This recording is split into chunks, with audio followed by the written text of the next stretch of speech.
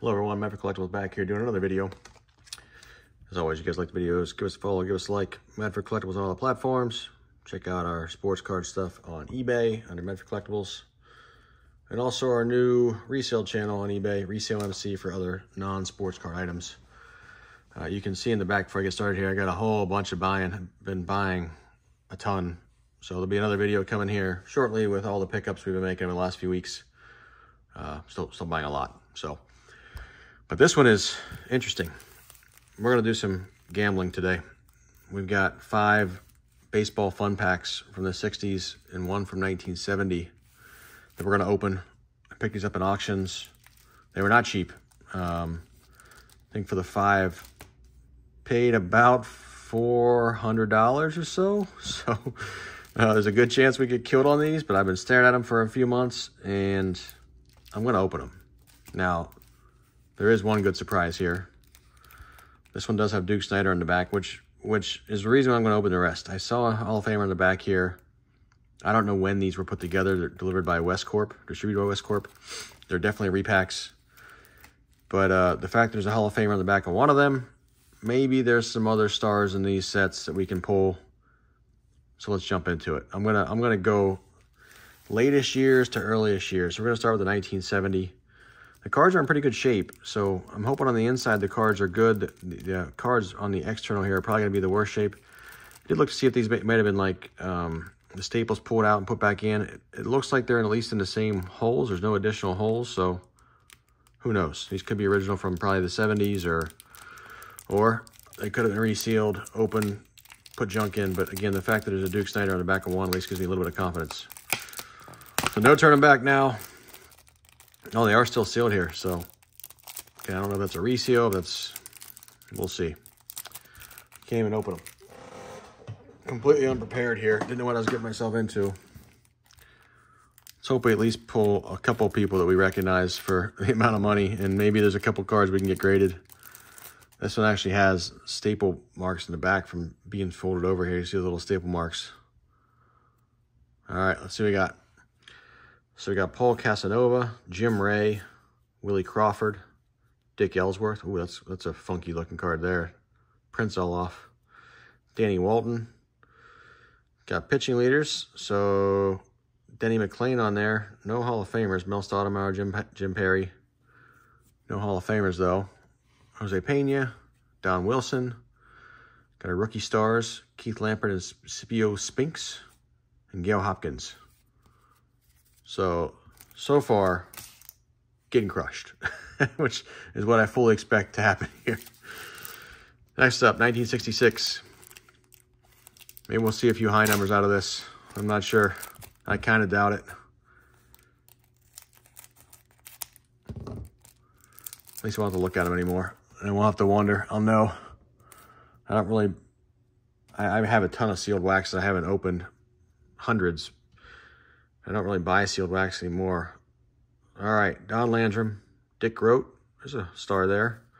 Lou Krause, John Roseborough, Jim Fregosi, Washington Senators, that's a sharp-looking card. Al Weiss, Dave Moorhead, Jim Brewer, Mike Brumley. So again, no stars in there. The Senators card is a nice card. These are all low number. Nothing in those either. Let's go 65. This one's a little damaged on the back card there.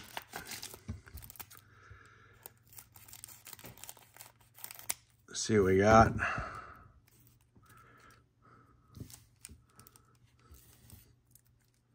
Thought about reselling these, but just don't know if they've been tampered with, so I just decided I'm going to open them.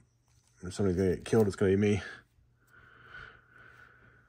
Bob Rogers, Rick Wise, Albie Pearson, Vic Rosnowski, Sam Bowens, Len Gabrielson, Bud Daly, Frank Larry, Wade Blassingame, and Sam McDowell. Cards are in decent shape. Just nothing too exciting in these packs yet. This is the one with the Duke Snider. It's also got the dents, unfortunately, from the staples. So it's going to hurt the value on it, even if it is good otherwise. Those dents will bring it down pretty considerably if we were going to grade it.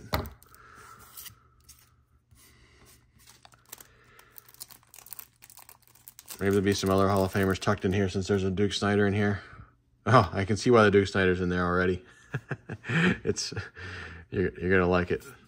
Jerry Lynch, Haywood Sullivan, Johnny Romano, Jerry Walker, Bob Bolin, Dan McDivitt. The Right Pitch, Bob Perkey, Jim Turner, Joe J, Dick Brown, and a really miscut Duke Snider. That's pretty bad. Yeah, you can see on the back how miscut it is, and does have the little staple marks there.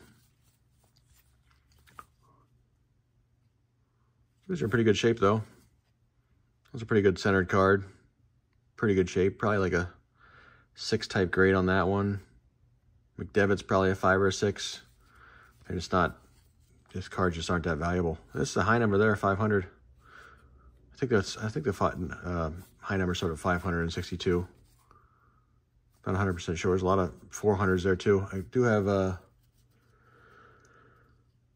some Bob Gibsons and things I sent in. I'll have to check to see if any of those are good high numbers. All right, last pack, 1960 tops. I need like a, if I get a Yastrzemski rookie card and like a PSA 8, I'll get my money back here. Otherwise, we made a donation to the auction house.